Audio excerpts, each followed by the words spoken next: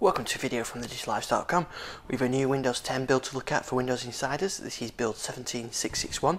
This is going out to Windows Insiders using the skip ahead option and those using the fast ring option as well. So where both options are now receiving Redstone 5 builds as Redstone 4 builds have been finished.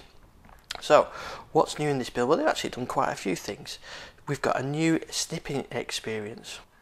So there's the new app, it's called Screen Sketch. Let's fire that up.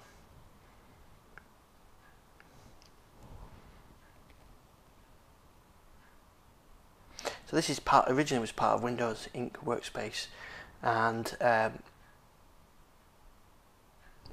you can now, let's try and capture a window.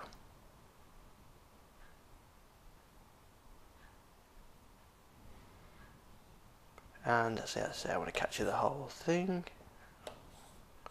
Oh look, we can even capture a zone there, that's quite interesting. There we go, we captured that zone. Let's capture a rectangle.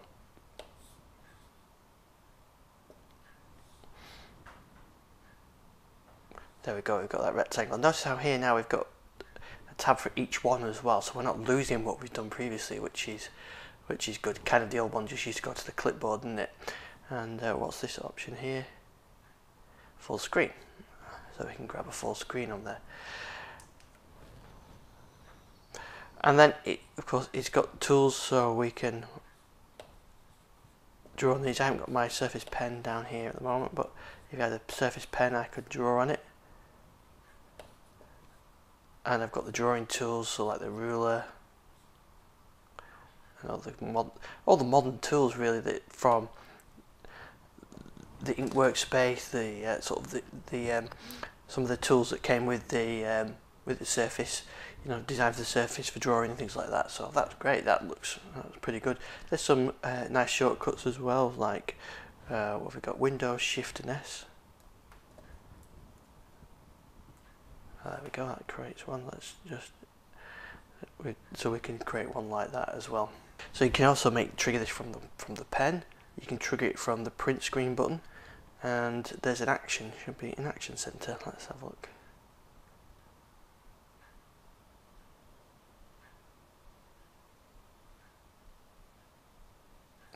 There we go. Green snip. Full screen. Well, looks good that, I must admit that I like the look at it. I do use the snipping tool a lot, so that'll be good to see. Some other things in there, sets, you can do in here, as you can see I can add a tab here, and I could pick an Internet Explorer page, or I could have Word or Excel, and I've got tabs all over in Windows. Some people aren't going to get that, and some people are.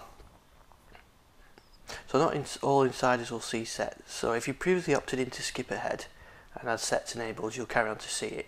If you didn't, then you won't. I've did a couple of machines, and one went straight from the fast ring to this build, and it did get sets. Other changes, we've got the acrylic look in task view, so you can see we've got that transparent look. There's improvements to Windows security setting, improvements to focus assist when gaming. We've got more options for sound in settings.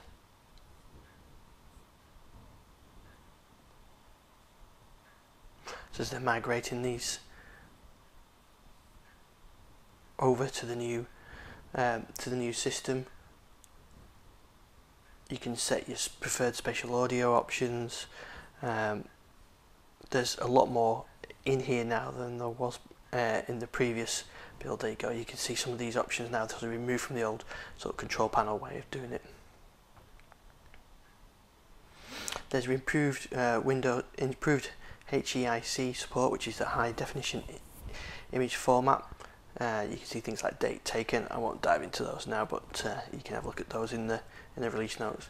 And there's other things like narrators improved with sets, out-of-box experience has been improved for setting the PC up with history sync, skin tones have been improved in emoji.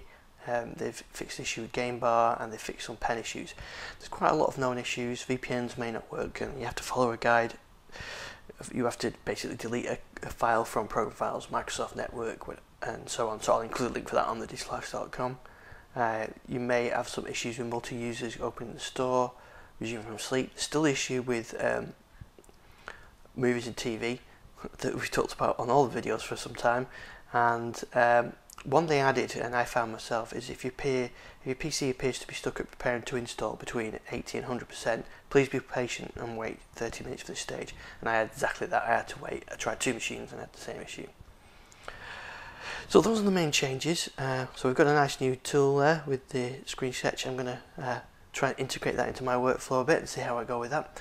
So we're on Redstone 5 now. We're all on Redstone 5, out later this year. And you can find our previous Redstone 5, Redstone 4 and right back to the Windows previews on our YouTube channel, on thislifestyle.com and on Twitter @IceDixon.